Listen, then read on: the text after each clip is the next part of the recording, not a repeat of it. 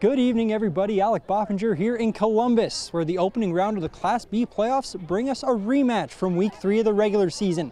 The Cougars went into Baker and handed the Spartans a big-time defeat.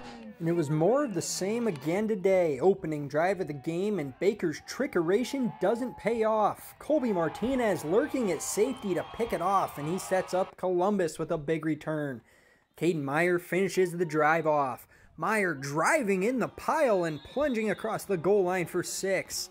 And then Meyer shows off his wheels a bit. Hesitation near the line of scrimmage, and then he hits the gas pedal. Meyer goes 58 yards down the left sideline to put the Cougars up 14-0. The senior quarterback throws a pretty nice ball too. Up top to Martinez, who juggles it once, twice, 3 times before he comes down with it. Columbus onto the quarterfinals with a 50-8 win. For MTN Sports, I'm Alec Boffinger.